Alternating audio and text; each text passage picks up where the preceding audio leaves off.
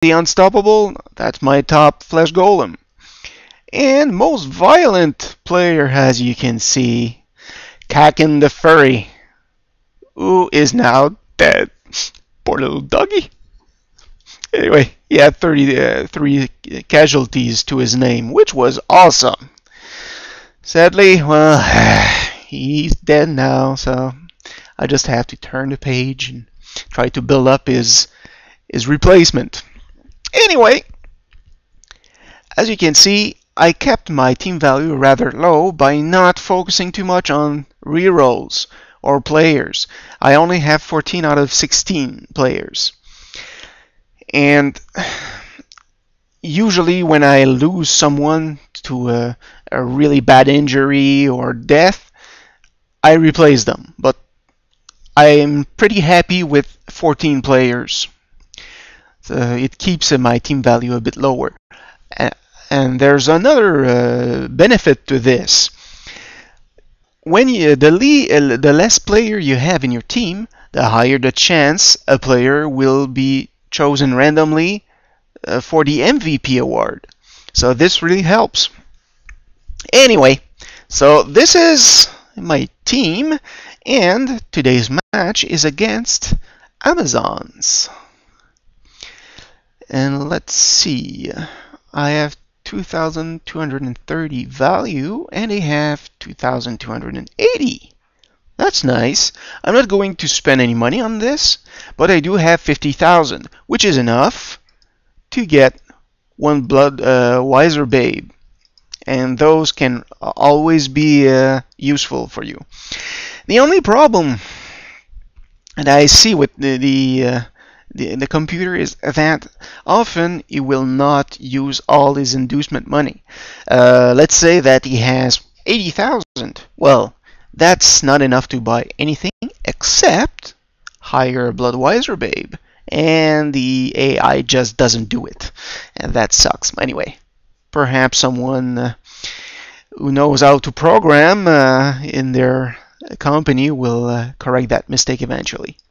So the Amazon All-Stars are facing the Crazed Ones, and well,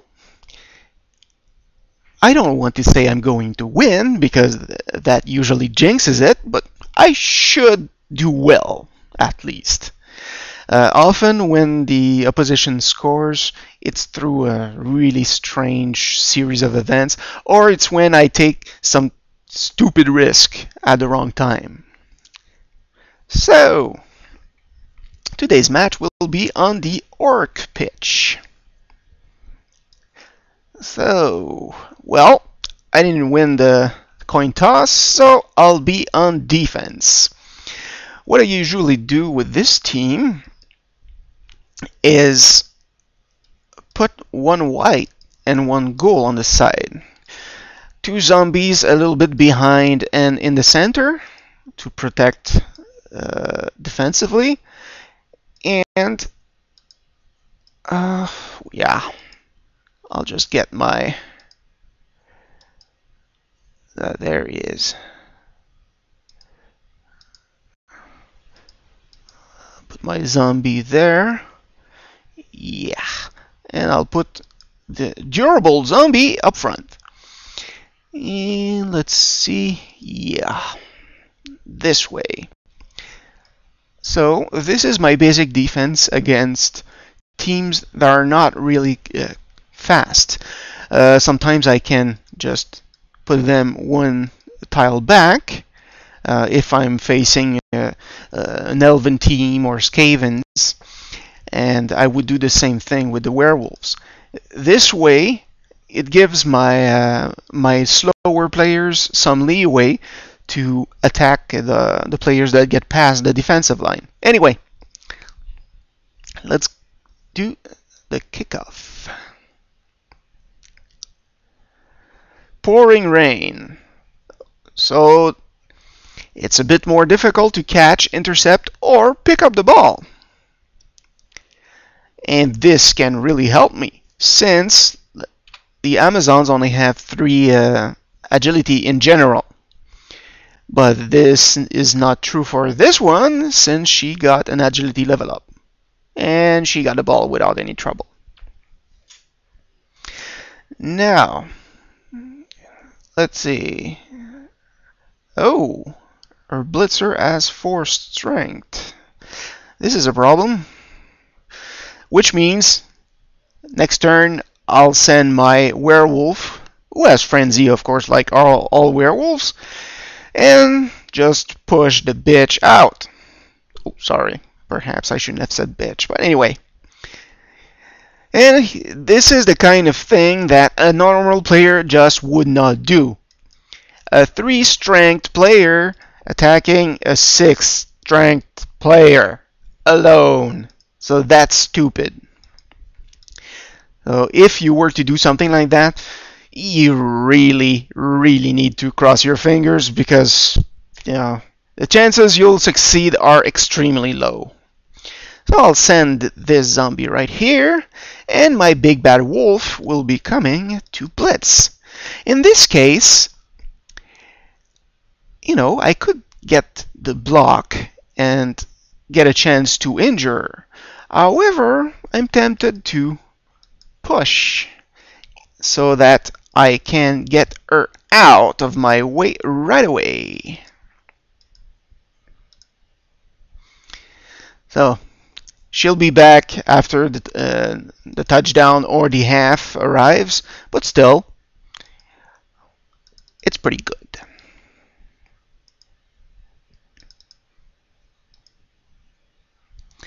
She has 4 agility too, block and sidestep. Let's see. Reroll and defender down. Stun, that's good. I'll send him here, and I'll send him here. This way the catcher will have a lot of trouble catching the ball if the thrower throws it her way. And even if she catches it, it'll be a bit difficult to get out of my tackle zones. Anyway, end of the first turn. Now the blitzer comes right here. This blitzer might blitz, or no, she's going to try to score right away, or not. Well, she's in trouble, because I have several players in the area. And this way, well, the catcher did get through. I don't like that. So, I will get my ghoul here, my white here. This way, if I only get a push, at least I can push. I can push her right here, and my werewolf will finish the job.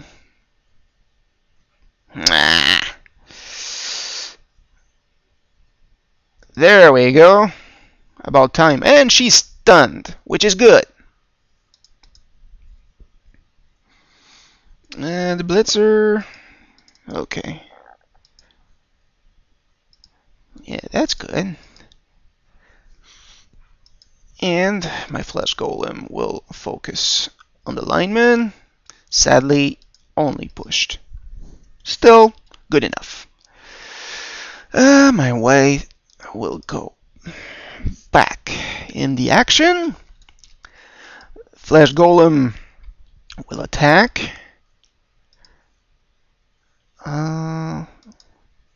Yeah, I'll send the zombie right here. The ghoul right here. And the werewolf. This is a tough one. I'll send it here. Yeah.